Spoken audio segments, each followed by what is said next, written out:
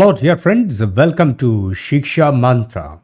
Today we have a discussion on English grammar, and I can assure you that this particular discussion is going to be very essential and important for your learning of English language, and also at the same time it's going to help you in your classes.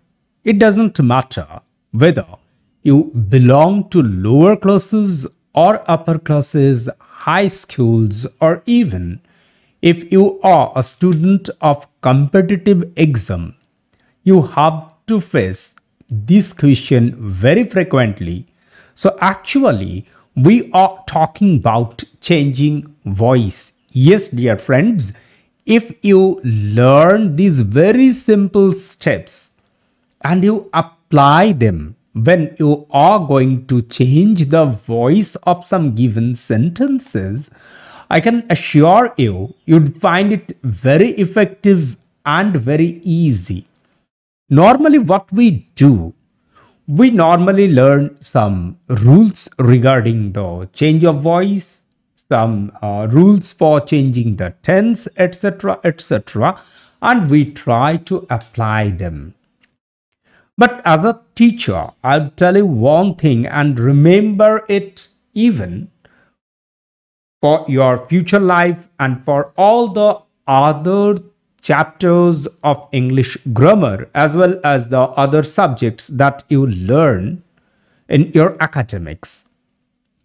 Normally, rules are something that you have to decide, because first you have to make an analysis of whatever question you have been given.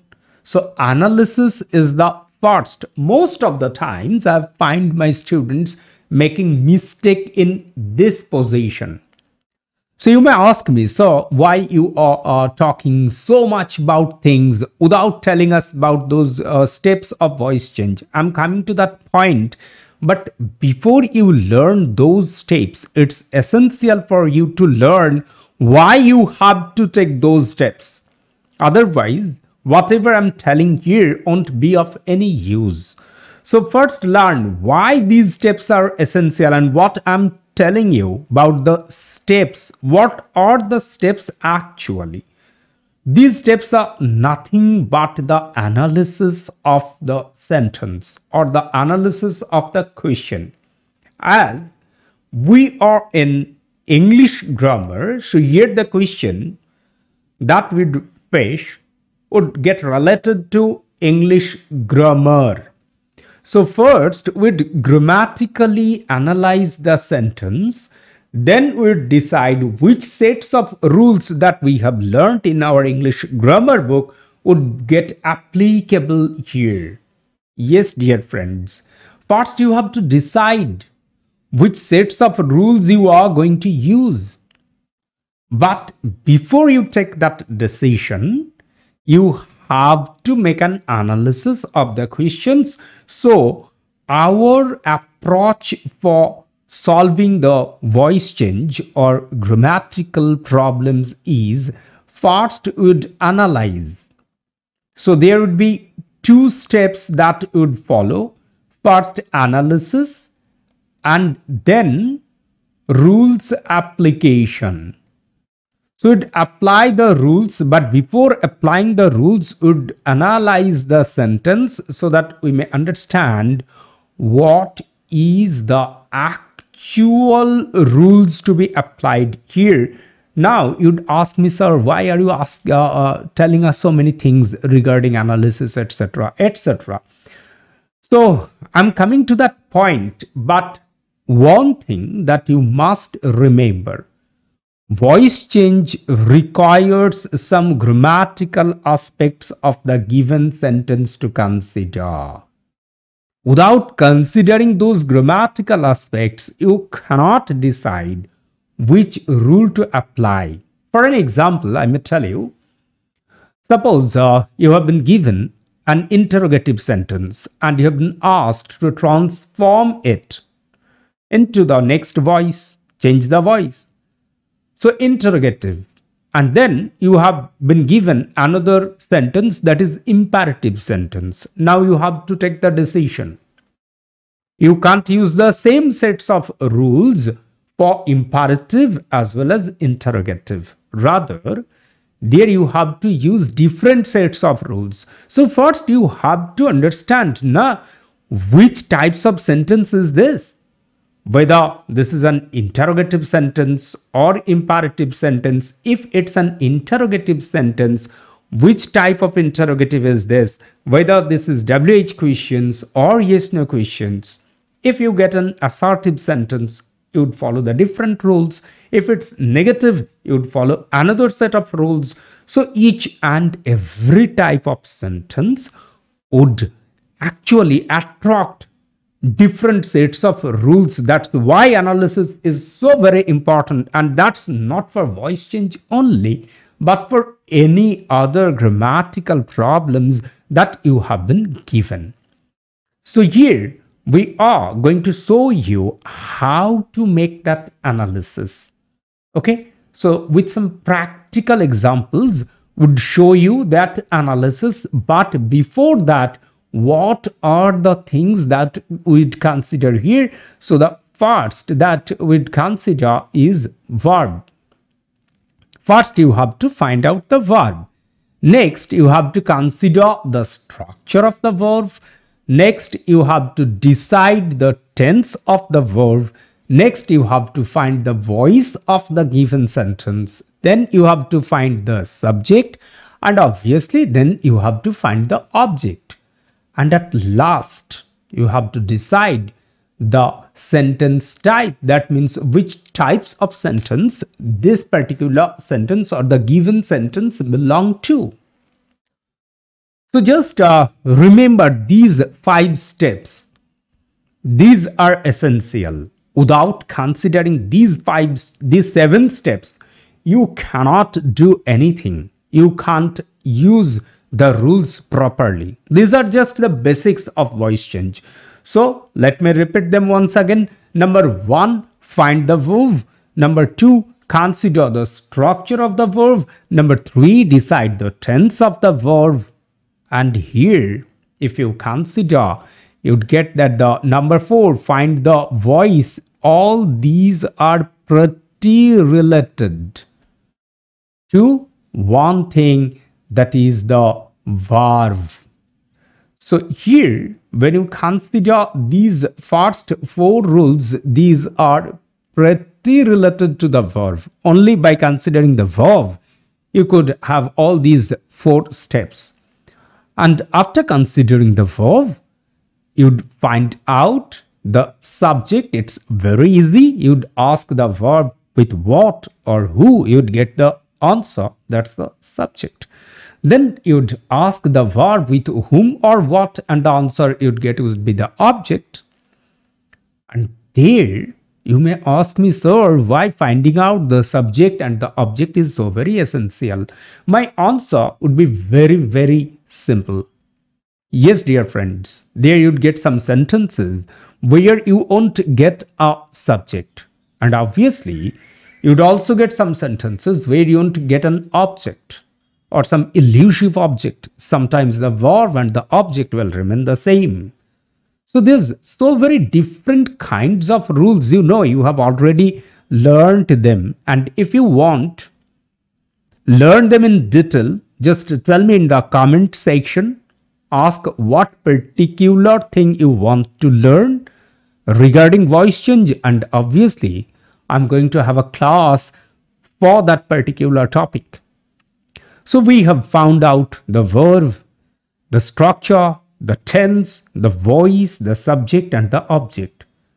And the last but not the least is to decide. Yes, dear friends, you have to decide the type of the sentence, that is which type of the sentence the given sentence is, because which rules you are going to use is totally dependable to what types of sentence you have been given. So let's check it, how we follow these steps. with our conventional method of voice change. Why I'm telling about this conventional method? Because you have learned it in your book. You have learned 4 steps, somewhere 5 steps, whatever it may be. And we always follow these steps as the rules for changing the voice. So first, we have been asked to change the position of the subject. That means the object would be transformed into the subject. Then change the verb into passive form, or if the given sentence is in passive, you would change the verb into active form. Then you add by or with for transforming active into passive. And then you change the subject into the object. So these are the 4 different rules that we use for changing voice, and this is the conventional rules we are talking of. But if you consider very minutely, you'd find out that it's not possible for you to use these rules, these 4 conventional rules, without analyzing the sentence. That means without following those 7 steps we have decided in the previous slide. That's why I'm telling you it's so very important to considering those steps. Without considering, without analyzing the sentence, it's not possible for you to apply these conventional methods. Yes, dear friends, that's it. Do you want me to show you an example, or rather, I would say a live example, how it works, how that 7 steps works while you transform a sentence, transform the voice of a sentence? Obviously, I know your answer would be yes, because a live example demands here for our proper understanding. So let's find out how they work. They means those 7 steps. Before we understand how they work, we would take all those 7 steps that we have discussed at the very beginning, and here we'd have a sentence, an example with which we'd consider how it actually works. So here we have a sentence, Rocky writes a letter. Step by step would consider the sentence and analyze it with these 7 steps. So first is find the verb. Rocky writes a letter. Now if I ask you which one is the verb, you'd very easily pause the discussion and would write in the comments, sir, write is the verb. Write is the verb. So this is the first point that we have completed. The first step, find the verb. The next step says consider the structure of the verb. So you have said, sir, write is the verb, but here it's written as writes. Yes, dear friends, this is the structure we are telling of here. You may get confused to some extent what that structure we are talking of. We are talking of this structure, writes. It could have been written as has written, or is writing, or have been writing, or was writing, had written, will be writing, will have written. So many different structures could be here. So you have to consider what's the structure. So we have found out the structure here. It is written, writes. So these steps should be followed one after another, because without completing this step, you can't shift to the second one. Without considering the second step, you can't shift to the third one. So when we have completed the second step, that means we have already considered the structure of the verb. We have found out what tense the verb is in. Yes, dear friends, this is why analysis is such a great thing to do in English grammar. So you have considered the structure of the verb and you have revealed the tense of the sentence. So its verb have been found out. Now it's time for the tense, and you know which tense is this. Here S is added after the main verb. That's why it's in simple present tense. Yes, dear friends. So we have found out the tense of the sentence.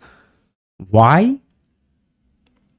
Because in the second rules, in the second rules of the conventional English grammar, you have learned that you have to transform the verb into its demanding form, whether in passive or in active, whatever it may be, according to the tense.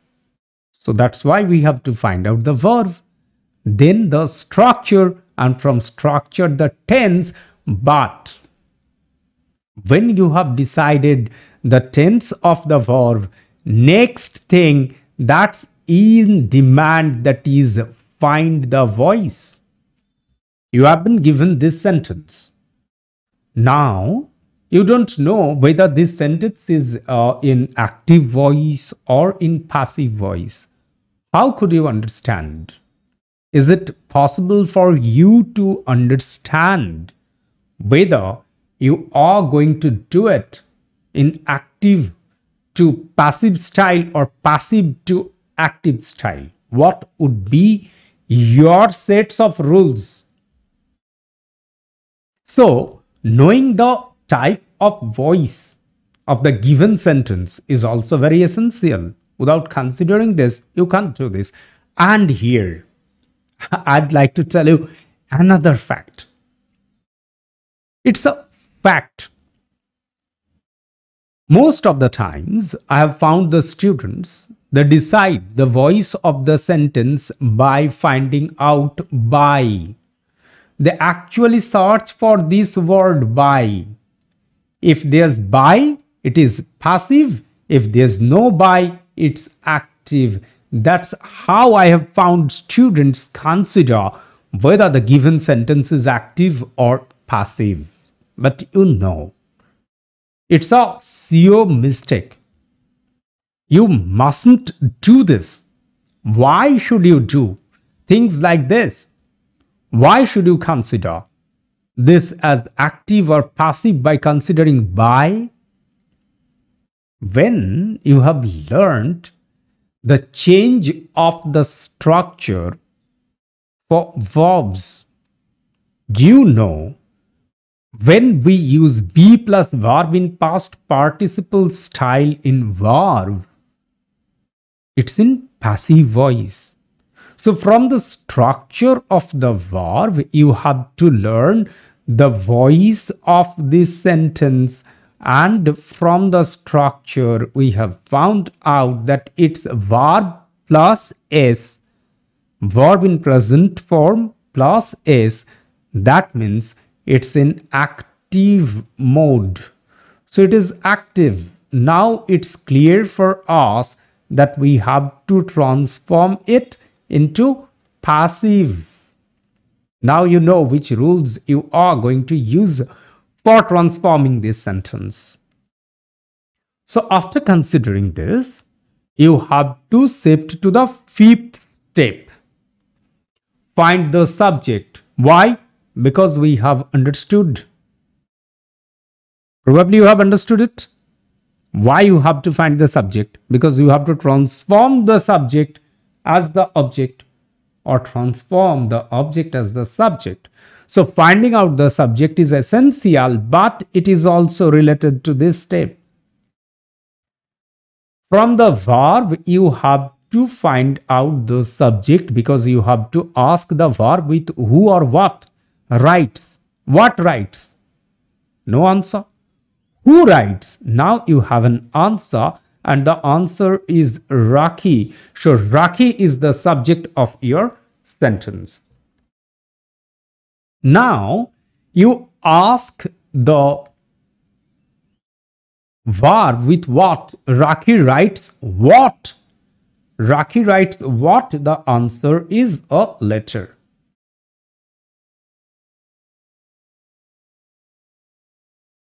So you have found out the object of the sentence, and here again I would ask you to consider the structure of the subject and the object.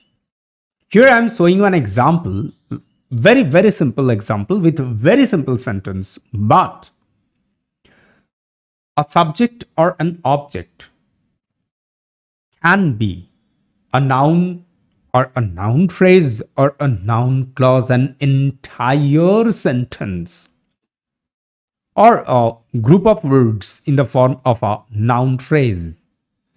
So, whenever you are considering the subject and the object of the given sentence, it would be better for you to consider it as a pack, because here letter is not the object but a letter. This is the object. Be particular. Perfection. As a student, you need be perfectionist. Without being a Mr. Perfection, you can't do better in your academics. Here only Mr. Perfections can perform. So performance and perfection are very closely associated. Remember this. First, you have to be a perfectionist, then you'd produce some extraordinary performance. So, Mr. Perfectionist, all my Mr. Perfectionist, you have found out the subject, the object, and also their characteristics. Now, it's time for you to decide the type of the given sentence. Why?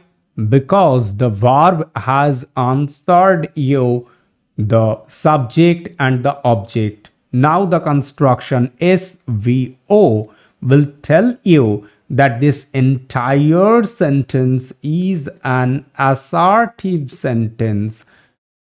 That's it. It's an assertive sentence, and at the same time, it would tell you that this is an affirmative sentence. This is not negative. So we have found out all the aspects of this given sentence. Its verb, its subject, its object, its tense, its structure, its voice, its types of the sentences.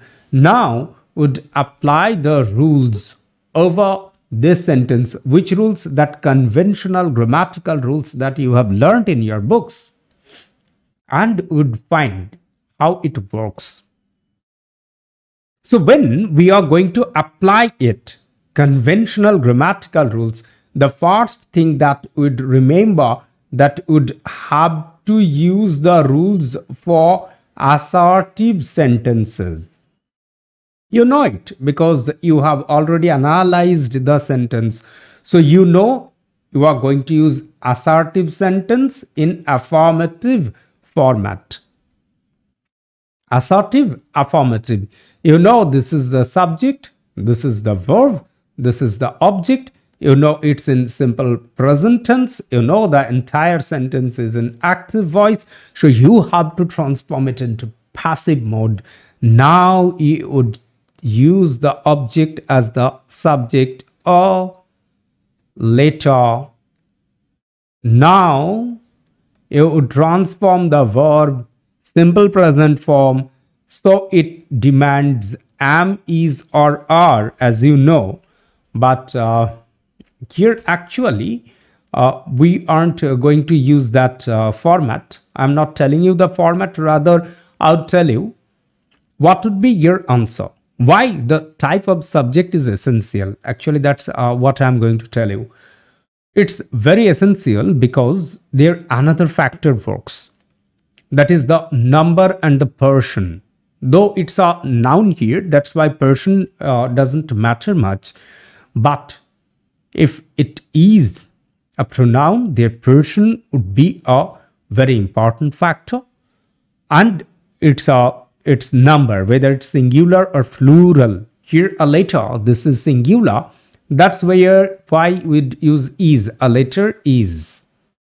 Now the verb in past participle form, that is a letter is written, would use by, then Rakhi, that means the subject is transformed into object. So we have successfully completed our transformation of sentence, and finally we have get the passive sentence for this given active sentence. Rakhi writes a letter. That's it. No, it's not that's it. I have some other points to share with you as well. Just remember these things. These are going to be much helpful for your learning and your performance. When you are using by, you have to consider this object. Sometimes you have to use with as well, though not in this case, but sometimes you have to use with. So that consideration is essential. Don't think whenever there's passive, you have to use by before object. So it would be better for us to think of how many chapters got included into this single chapter. We have included so many chapters here. First, which chapter? First, we have used here parts of speech, noun, verb, etc. We have found them out. So first, we have used the chapter parts of speech from our English grammar here. Second, we have used tense. Third, we have used types of sentences. And here also we have used singular plural, that is number. Here we have used noun and pronoun. Here we have used case. Here we have used gender. So many different chapters have been used here. And you must have a detailed knowledge of all these chapters. That's why I always tell you, analyze the given sentence first. Take whatever exposure you need to get from the other chapters of English grammar, and then dive into the question and answer. You are going to flourish in your learning of English grammar, and Shiksha Mantra is a platform for you to flourish and to excel. So stay tuned with us. We always come here in Shiksha Mantra on YouTube with such informational videos and classes. We are returning very soon. Till then, bye bye. Happy learning.